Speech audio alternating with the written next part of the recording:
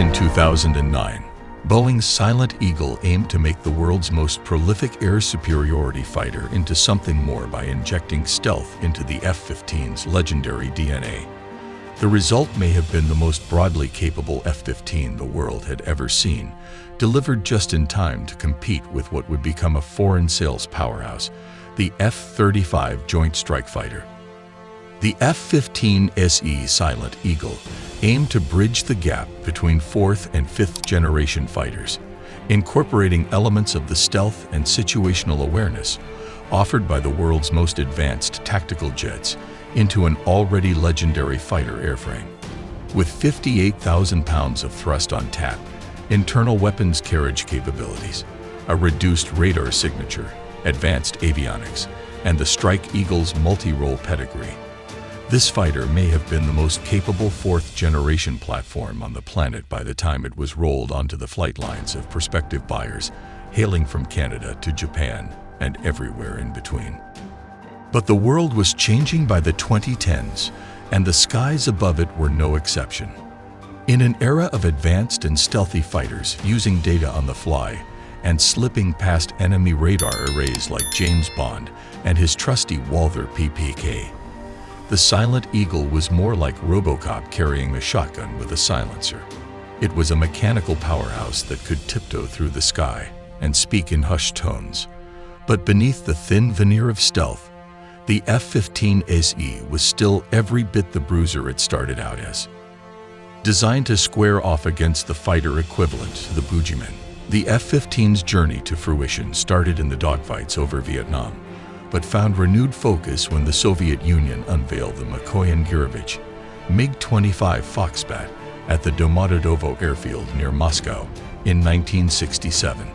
This new fighter was clearly fast, with massive air intakes defining its frontal view and engine outlets you could have a picnic in at the back. Based on their own studies of large wings on high-speed aircraft, the MiG-25's design looked highly maneuverable to American engineers, and concerns about its capabilities worsened just a few short years later when Israeli radar operators picked up an unusual Soviet fighter in their airspace traveling at an astonishing Mach 3.2 at higher altitudes than any NATO fighter could manage. The Air Force, keen to offset this apparent capability gap, redoubled their efforts to field a new purpose-built air superiority fighter, and they did so with the new Foxbat squarely in their crosshairs. Within just 5 years, America's new F-15 Eagle would enter service. It could fly at speeds in excess of Mach 2.5, thanks to a pair of powerful Pratt and Whitney F-100 PW220 afterburning turbofans that actually produce more thrust than the aircraft's drag and weight combined to, making the F-15 so powerful that it can actually accelerate while flying straight up. That high thrust-to-weight ratio, coupled with a low weight-to-wing area, also allows for a high degree of maneuverability, making for what the Air Force hoped would be a superior combination of traits when compared to the Soviet powerhouse MiG-25. Of course, a few years later, America would get their hands on one and come to learn that the MiG-25 wasn't actually all that capable or scary at all. The F-15 had been invented to serve as a silver bullet against a monster Soviet fighter with seemingly no peers on the world stage. But with the Foxbat now understood to be a subpar competitor, America's F-15 graduated from its perceived underdog status to becoming the most dominant air superiority fighter of its century.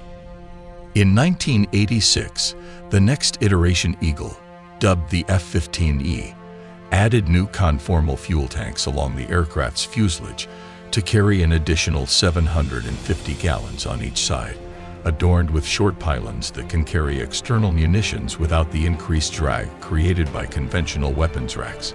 Hardpoints for practically every air-to-ground munition in the U.S. arsenal were incorporated, from the Eagle's familiar AIM-9 Sidewinder missiles to America's latest variable-yield B-60-112 nuclear bombs, making the new Strike Eagle a competitor for best multi-role strike fighter of its century as well.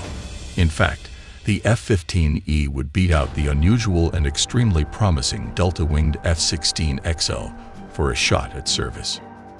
To coincide with the increased range and payload capabilities, new avionics, including improved radar and a low-altitude navigation and targeting infrared for night, LANTIRN system for air-to-ground targeting, helped turn the air superiority fighter into a deep strike interdiction platform that had no need for escort fighters.